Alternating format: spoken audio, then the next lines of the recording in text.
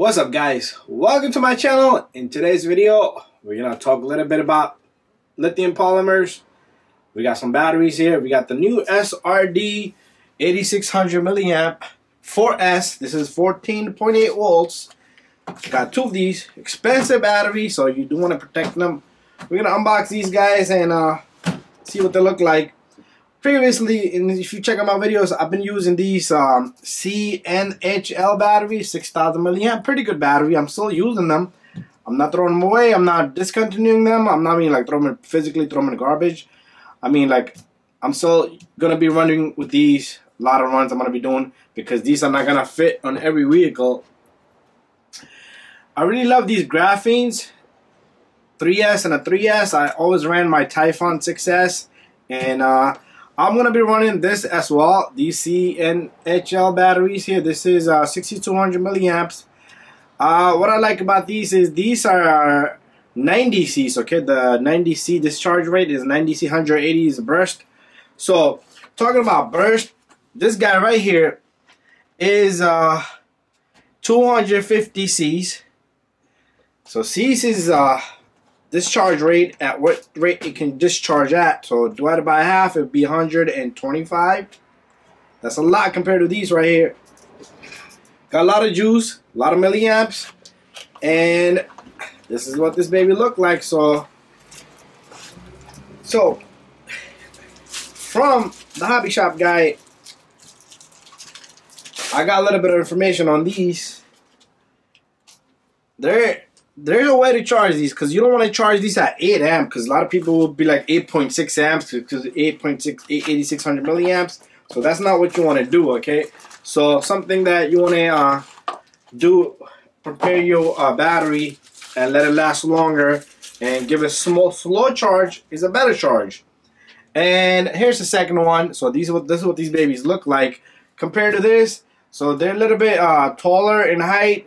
They're really wide, so if you took 1 and 2, they're still a little bit wide, but weight-wise, they are heavy. If you put 2 of these, okay, so you guys get my point there. So they're a little bit heavy. Bigger and heavier, you do have an option to put connectors on it as you order, but I do my own bullets. So we're going to be putting 8mm bullets on these. These are 8-gauge wire compared to these 6-gauge, 10-gauge, I'm sorry, 10-gauge, 10-gauge. So they're all 10 gauge. So these come 8 gauge wires.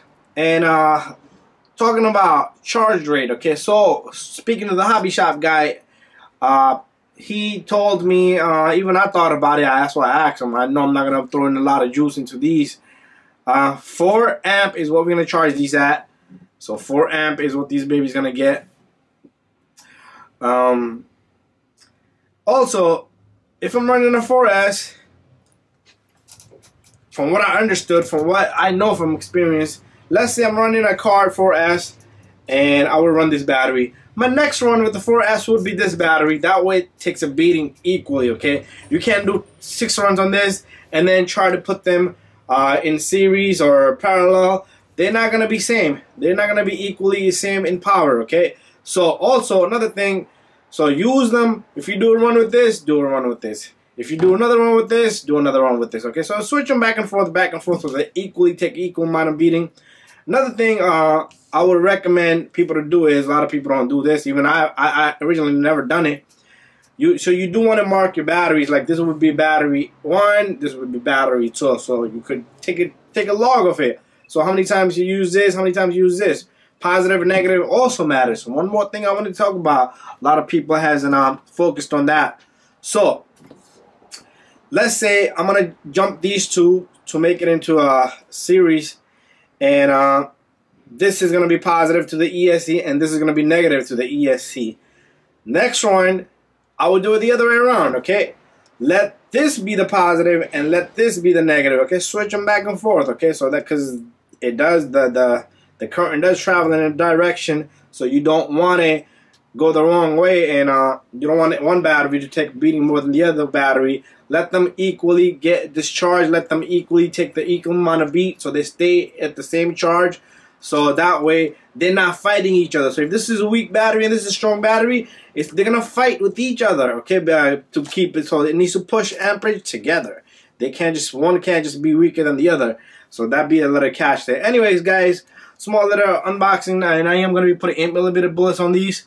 I'll make a video on that. But thank you for watching my video. If you guys have any questions, oh, one more thing before we go. These fit just like that in the Arma Felony with one tray, okay? They fit perfectly. On the Limitless, it is a little tall, so you might have to figure something out. You might be able to put it this way, but they do fit in one battery just like that perfectly. I even managed to fit these in my Typhon. It hangs a bit on the edge on the other side where the battery goes. So, and if it fits in Limitless, and if it fits in Limitless, it's gonna obviously fit in other cars.